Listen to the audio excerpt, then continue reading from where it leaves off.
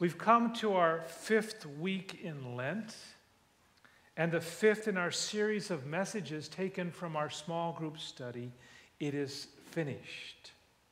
By the way, even though it's the 5th week out of 6, it's still not too late to get in a small group. There's always room. Remember, at the very last moment, that penitent thief was given salvation. There's still an opportunity for you if you're not in a small group. We began the series by reflecting on Jesus' words of forgiveness extended to his detractors and torturers. Remember from the cross he said, "Father, forgive them. They don't know what they're doing." Then he spoke words of hope to another who was suffering with him, offering that man a place in Jesus' own glorious future when he said to that penitent thief, "Today you'll be in paradise with me." We also heard how from the cross, even there on the cross, Jesus continued to focus his love for others and his duty to care for his mother when he said to the disciple John, "Here is your mother.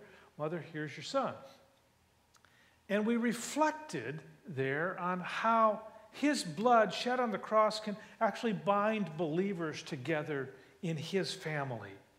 And last week, Daryl helped us understand Jesus' words of despair when he uttered from the cross, my God, why have you forsaken me?" And because he took on all the sin and brokenness of humanity, he felt the crushing burden of sin's end result, which is total distance from God, the source of life, and a sense of being absolutely lost and out of God's grace. That's what he took on.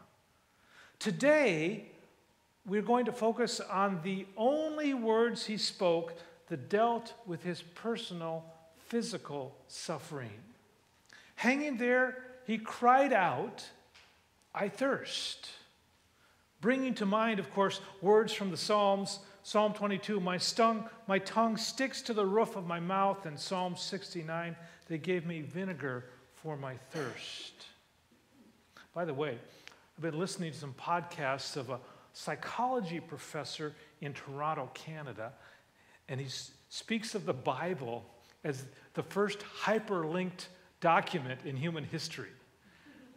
Hyperlink, you know, those you click on this and it takes you to another website, or you click on this, the Bible, there's all kinds of connections throughout it all. So, sorry, that's an aside. It's so human, isn't it? It's so human. What happened? There we go.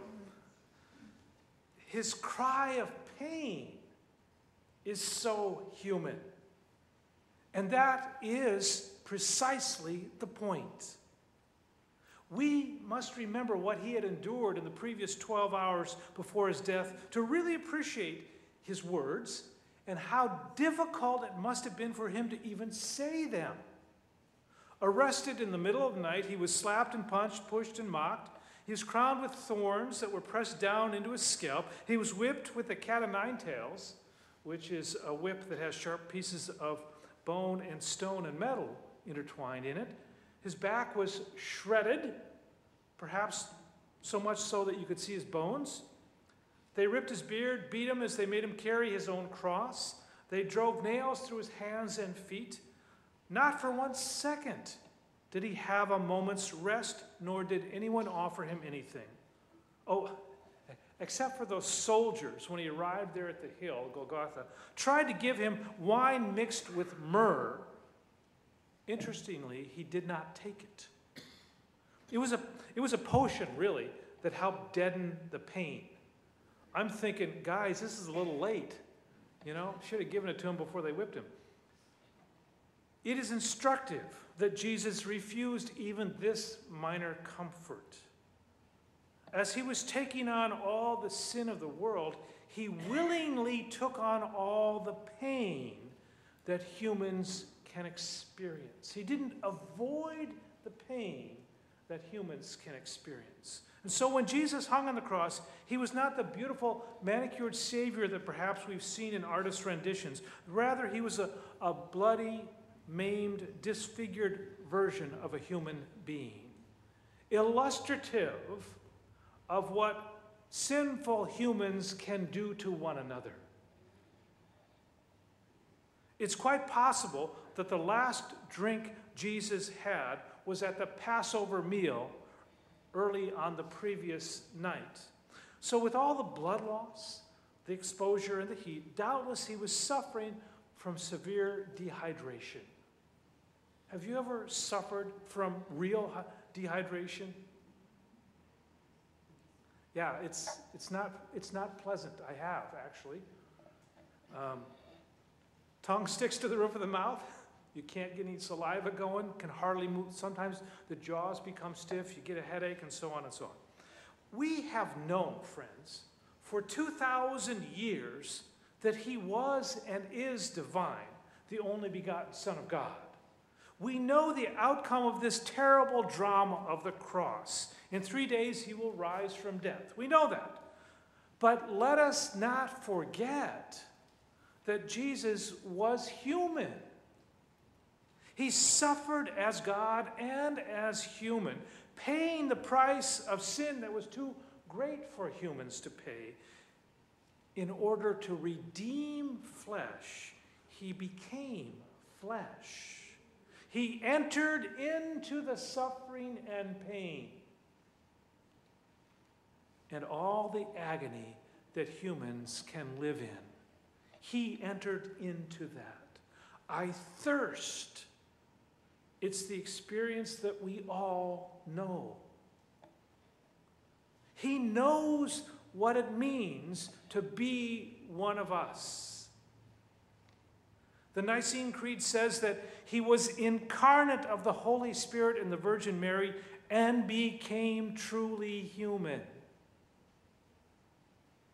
This simply reflects the truth that we know from the book of Hebrews, for we do not have a high priest who is unable to sympathize with our weaknesses, but one who in every respect has been tempted as we are, yet without sin.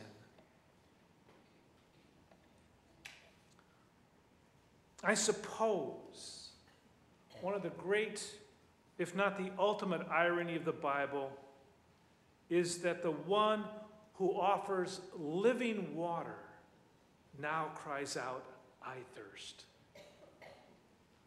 Thirsting as any man or woman has ever thirsted, reminding us just how down to earth Christianity really is. You may recall his talk with the Samaritan woman at the well. The story is found in John chapter 4. I think we read it earlier. He asked her to give him a drink, not just because he wants to teach her a spiritual lesson. He asked her for a drink because he's walking in Samaria, a dry and hot country, walking all day. He's thirsty. And yet he also sees it as an occasion to say to her, everyone who drinks of this water, meaning from the well, will thirst again, but whoever drinks of the water that I will give him shall never thirst. Another great irony is that he who turned water into wine, you recall his first miracle performed at a wedding in Cana of Galilee. The host ran out of wine for all his guests, and Jesus took some jars of water and turned them into the finest wine available. What an irony, the one who turns water into wine, on his arrival at the Golgotha, the skull hill to be crucified, he was offered wine mixed with a narcotic to deaden pain. He refused it and suffered all the pain that anyone could ever suffer. And later, in response to his cry of thirst, he's given cheap wine, cheap vinegar wine. You know, the type that you use for cooking at home? It gives only a momentary relief to the lips and the tongue. By the way, speaking of hyperlinks as I did earlier, did you notice that the soldiers lifted up a sponge to him? I guess I'm using this one. I guess I can't wander, folks. The soldiers lifted up to him a sponge with this vinegar wine on it. Remember the stalk or the stick that they used? It says from the hyssop plant. You might recall that from the book of Exodus. When God gave instructions to the Israelites about fleeing from Egypt, they were to sacrifice a lamb, dip a stalk of hyssop in the blood, and mark the posts and lintels of their homes. Interesting. But we know that vinegar wine doesn't quench thirst. Only water can. And only in the last moments of his life does he cry these words of personal pain, "I thirst." The Bible tells us that when Jesus hung on the cross, he knew that he had borne the sins of the human race and suffered all the painful consequences. He knew that he had done everything he could for you and for me, and he knew that his work had been completed. And having done what God had sent him to do, having cared for the needs of others, only then does he make a comment about his own intense suffering. He who is the water of life is now dying of thirst. When they put the crown on his head, he didn't say, "Oh, my head, When they ripped the beard from his face, he didn't say, "Hey, guys, that hurts, that's my face." And when they scourged him, he didn't say, "Oh, my aching back." As the old spiritual says, through it all, he never said a mumbling word until this very last moment.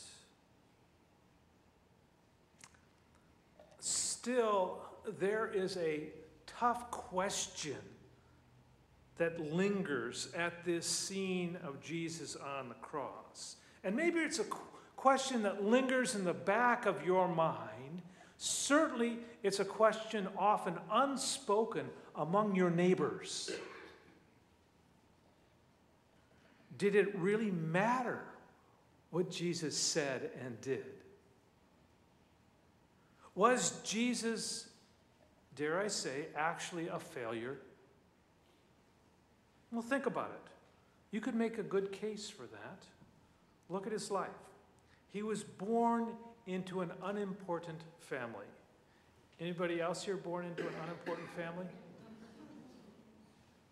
In an unimportant village. Anybody else born in an unimportant place?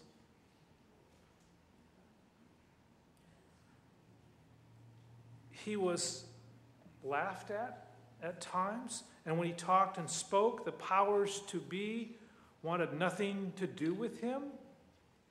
He had a few devoted followers, but let us not forget there were many who opposed him, misunderstood him, or simply ignored him. Perhaps even as today, many ignore him or take him for granted. In the end, he was crucified just like an ordinary criminal in unspeakable suffering. When he died, he appeared to be another forgotten footnote in history.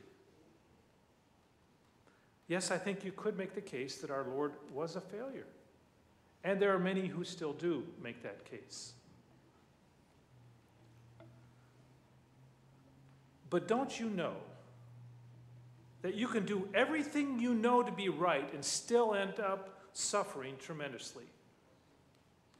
Isn't it true that you can walk the path of righteousness and integrity and still end up having nothing to show for it? You can pray and pray and pray, and it seems like your prayers go unanswered. You can go to work, live by the rules, you can do a good job, and still the day comes when you can lose it without warning. You may save your money for the dream of your life and suddenly have your money taken away by circumstances beyond your control. Just yesterday, I was listening to the radio to a program on Saturday afternoons called Bill Handel on the Law. Marginal legal advice that tells you you have no case. It's a lawyer in Los Angeles. Had a woman call in saying that she had sold her grocery business that she and her son had run for many, many years. And presumably this was going to be her retirement. She'd sold it to another party, and the other party didn't make payments and then declared bankruptcy. And so the sad advice she got was, well, there's nothing more you can do. She said, you mean I've lost all that money? Yes, it's gone. I mean, they declared bankruptcy. You have no recourse. You may work and work and work to make a marriage hold together, and in the end, it may fall apart, though you've done everything humanly possible to hold it together. You may have dear friends whom you love, who will then turn against you in the moment of crisis, even though you know you have walked with integrity and truth. There's no guarantee, is there? You could do everything right and it could turn out wrong. We don't like to hear this, but really there are no guarantees in life. Indeed, we do all that we can to avoid suffering and tragedy and to assuage its pain. Yet suffering and tragedy nevertheless come unbidden. Anybody here volunteer for suffering and tragedy?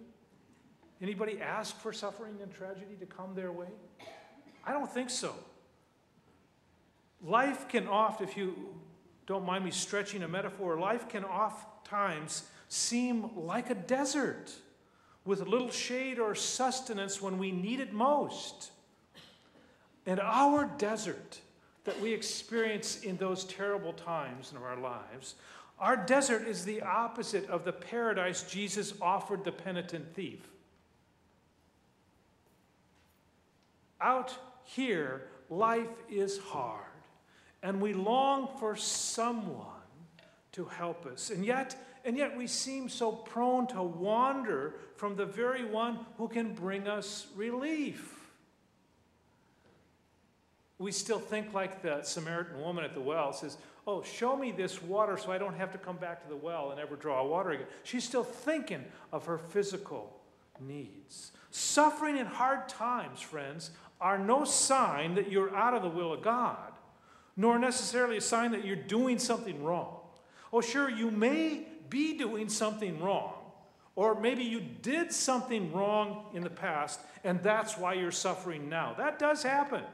I mean, who else besides me has made bad choices in life and suffered the consequences? There are real-time and delayed-time consequences for our mistakes and our sins. The power of sin, of course, is the false promise that it will bring more happiness than holiness will bring. And from time to time, more or less, we all succumb to that lie. But many of the difficulties that we face may not come because we have done something wrong. Suffering can just as well come because we've done something right. Case in point, the Lord Jesus Christ. Look at him. He's a bloody mess on the cross. Look at him begging for water, but what has he done wrong? What sin has he committed? What terrible crime has he committed? He's done nothing but obey the Father's will perfectly, and what he got for it was the cross. So, are you so sure that you can avoid suffering and tragedy by your good deeds? I mean, really, there's some who buy into that philosophy that says if you do everything right, all will come up roses. It didn't happen that way for Jesus. Why do you think it will happen that way for you? Now, this is not an argument to do everything wrong or not care about doing right. It's just saying that it doesn't guarantee that it'll all come up roses. You know, you've heard that old saying, if everything is coming your way, you're probably in the wrong lane.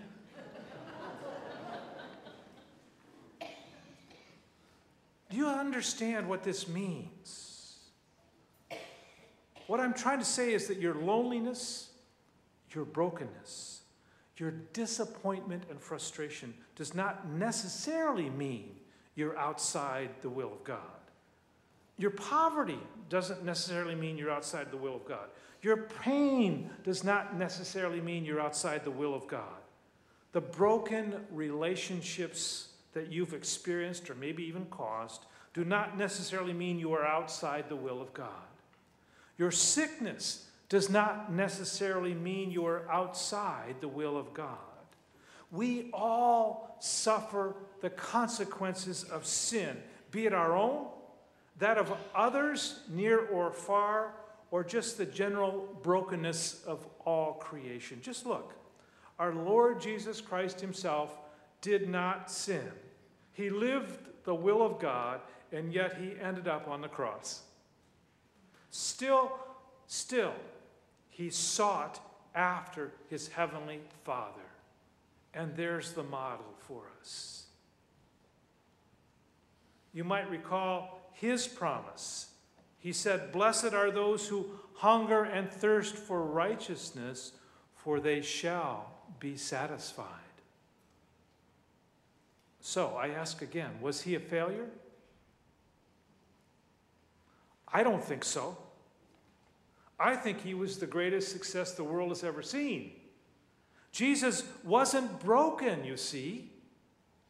He was doing what he knew he was supposed to do. He was and still is fixing the relationship that humanity broke with God.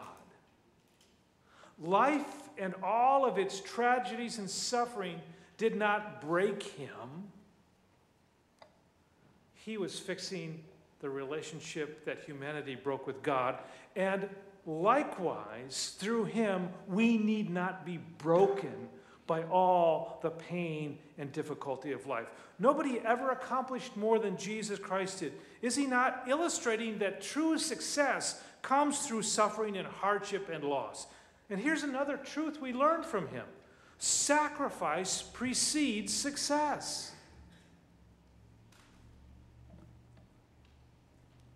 If you go back into the Gospel of John, there's another very interesting scene where Jesus stands before the crowd. It says, on the last and greatest day of the festival, Jesus stood and said in a loud voice, "Let anyone who is thirsty come to me and drink. Whoever believes in me, as Scripture has said, rivers of living water will flow from within him." Friends, the question is not, do you thirst? The question is, how long will you thirst? Our physical thirst is easily satisfied with a glass of water. Yet everyone who drinks of that water will be thirsty again. He said, "The water that I will give will become a spring of water welling up to eternal life." He was speaking of the spiritual water, the water of life. And this is what is so difficult for us to grasp, that all of our physical life is really undergirded by spirit. As the deer pants for streams of water, so my soul pants for you, O God. This is really a come to Jesus moment. Just now. It's an encouragement, a challenge to us to stop drinking the Kool-Aid that the world offers. Pleasure, instant gratification, comfort, false promises of fame, fortune, and success without sacrifice. That's what we all want, really, right? Success without sacrifice. Come to the living water of Jesus, where your thirst for meaning and significance and eternity will be satisfied. That's what all the Kool-Aids of the culture are saying. They're saying your thirst for meaning and significance will be satisfied, and they're wrong. Come to Jesus, the living water. Living with an eye on heaven, your sufferings and tragedies and all that life can throw at you will become meaningful. With the one who bore all the sin and suffering of humanity at your side, your troubles will become bearable. Are you suffering in some manner right now? Many of us carry suffering with a stoic face. Do you live in darkness? Maybe in some area of your life. Is the way unclear? Do you feel pain of those turning against you? Don't lose heart. We know he triumphed, and we know that we will share his glory. The final chapter of our grand story is found in the last book of the Bible. Let the one who hears say, "Come," and let the one who is thirsty come. Let the one who desires take the water of life without price. Amen.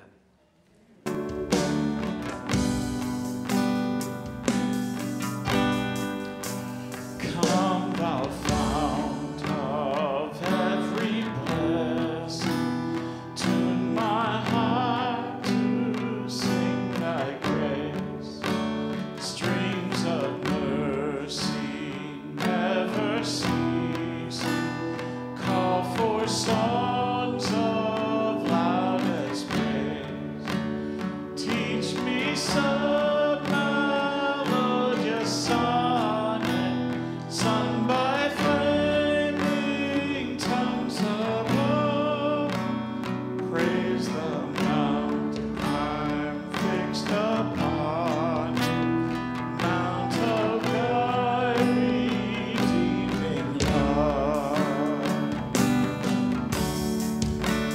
Here I raise my Ebenezer, hither by thy help I'm come, and I hope by thy good measure safely to arrive at home.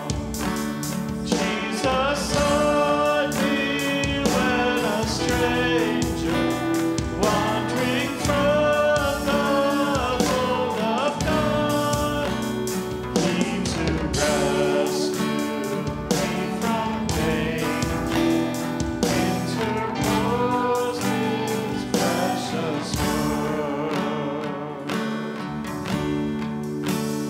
Oh, to grace how great a debtor daily I'm constrained to be. Let thy goodness like a